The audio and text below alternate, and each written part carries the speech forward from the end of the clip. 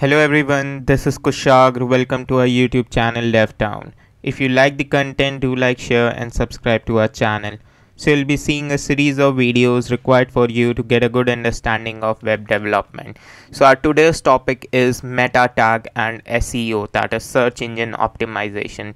As you know, in the previous video we have learned about the basic structure or basic template of HTML and a little short description about what is head tag and what do we put in the head tag, and a little bit introduction about the meta tag. So if you have not watched my previous video, do go and watch it, and because the previous content is required and you can't proceed without that. So in today's videos we would be learning about what do we put in the head tag and what the meta tag basically means in detail basically. So let's start without wasting the time. So let me just open one folder in the VS Code. Let me just go. Yeah, as you can see, I have opened one folder that is head tag and SEO in my VS Code. If you don't know how to open a file and folder, I have made a detailed video on this. You can watch my previous video. I will put the link in the description as well. So let me just create one file, that is index.html. So I'll quickly generate the boilerplate code by using emit abbreviation. So just press shift and exclamation mark. You will get a suggestion, that is emit abbreviation, and just print enter. You will get a emit abbreviation, and that is your HTML boilerplate code will be generated. So today we would be focusing mainly on this head part, like what does this head means and how do we proceed and what all things do we put in the head tag and all other. And in the next upcoming videos we would be talk about body in detail, like in body tag what do we put and all other things. So our major focus will be towards the head tag in today's video. So let's start. So the first three tag that are there in the head tag is meta tag. What does meta basically do and how it helps our website basically? As you already know, in the head tag we put metadata about our website, so that is data about our website. So metadata basically helps in search engine optimization. So what is search engine optimization? Search engine optimization is a term or is a particular thing that we use to increase our website search. Like suppose if we are typing in a Google that I want a content related to the HTML, so how the Google or the other search engines helps to find the content? So with the help of meta tag basically. So we provide descriptions, we provide keywords in the head tag, and that helps our browser or your search engine to display our content whenever a particular user searches for that. So that's how the search engine optimization helps. Let me just move back to the browser and show you the basic definition of the search engine optimization. So this is the first link. You can scroll down. I will paste the link in the description as well. You can check for this. So as you know, SEO stands for search engine optimization. In simple term, it means the process of improving your site to increase its visibility when people search for your product or services related to your business in the Google, Bing and any other search engine. So that is what basically search engine optimization means. You can look in detail about the search engine optimization, how does it work. I will not dive deep into this because this is not today's topic. Search engine optimization is a separate topic, and if you do want the video on the search engine optimization, do let me know in the comment section. I will make a proper video upon that.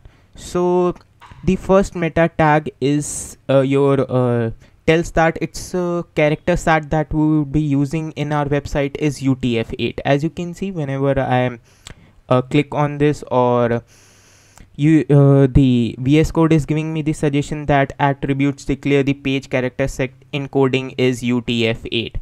So the character set that we would be using is UTF-8. If you want to use another character set such as Chinese and your Japanese or all other, you can use different character sets as well. So in today's video, this is the default character set that is set. The next tag that is there is for the users, those who are using your Internet Explorer, because in the in today's world nobody uses the Internet Explorer because it's the old browser, and it has created a lot of problems for the web developers as well, while in the previous years. So that's why the Internet Explorer is extinct in today's world. So but still there are some old age peoples and all other things, those who do not update your browser and all other things, so they still are using Internet Explorer. So that's why this meta tag is there. And the third meta tag basically tells you the viewport, this is basically towards your responsive, like if you are using your mobile website or your laptop screen or a desktop screen, so make sure that your website is in a responsive format, and it adjust accordingly in the mobile, in the laptop and your desktop screen. So as you can see in the width, it is set that device width minus width, device width basically, and the initial scale is set to your 1.0. And the lastly that is there is the title, that what would be your the title. So let me just open this with the help of a live server. Just a second, it's opening. Yeah, as you can see the title is the document. So if you want to change the title, let me just shift back to the VS Code and type it like my first website. So this is the title, and if you just shift back, as you can see the title is changed to my first website. Earlier it was a document and now it's get changed to my first website. So if you want to change your title would be displayed over here, and you can put the title accordingly, whatever you want. Now there are few more meta tags that we put, that is your description and your keyword. So what is description? Let me just tell you. So whenever you search for a particular term or particular keyword or any other thing in the website, you have seen that you got a little bit description about the particular link which is there. So you can add this description into your website in the head tag, that is using the meta tag. So this is the description, as you can see I've highlighted in the screen. So this is the particular description about the link that is on the topic SEO. So if you want to add this description, how do you add that? So let me just tell you. So you can put meta and meta that description. So as you can see, you have to say meta name is equals to description and content. So let me just type, this is the description of my first website made with the help of HTML. So this is how you can add your description, and sometimes the user try to search the website with the help of a keyword, like as you can see in I have searched in the Google like SEO. So SEO is a keyword. So if you want your website to be get searched with a particular keyword, like you want that Google should display your website whenever these particular keywords are searched. So how do we add that? So you can add that as well with the help of meta, and as you can see keyword, and you can put any kind of a keyword. Say let me just add as HTML. So if the HTML would be searched, this website would be shown.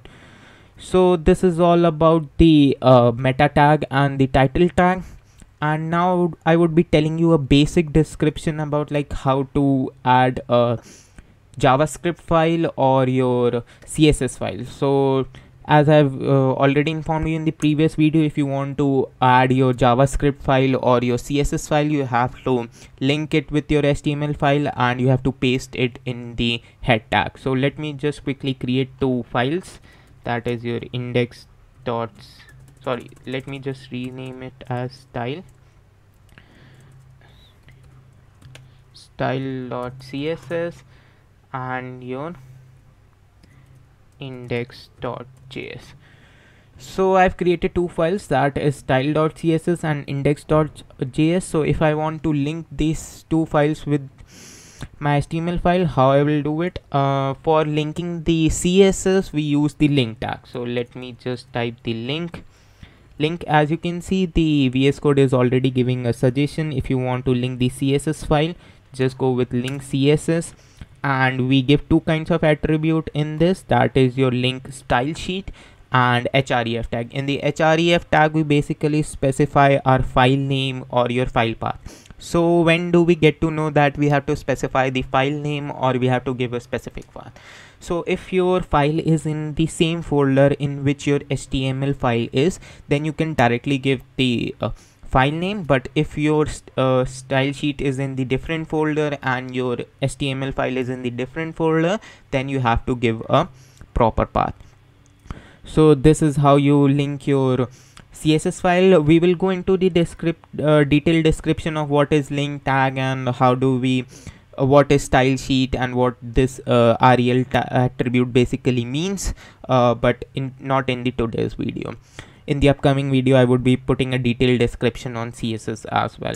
So let me just move ahead and let me just quickly tell you how do we add or link your JS file. So for linking the JS file, we basically use the script tag, that is your in the script tag, we in the src attribute, we basically put the name of the file, or if your index.js file or your JavaScript file is in the different folder, then we put your path like a specific path.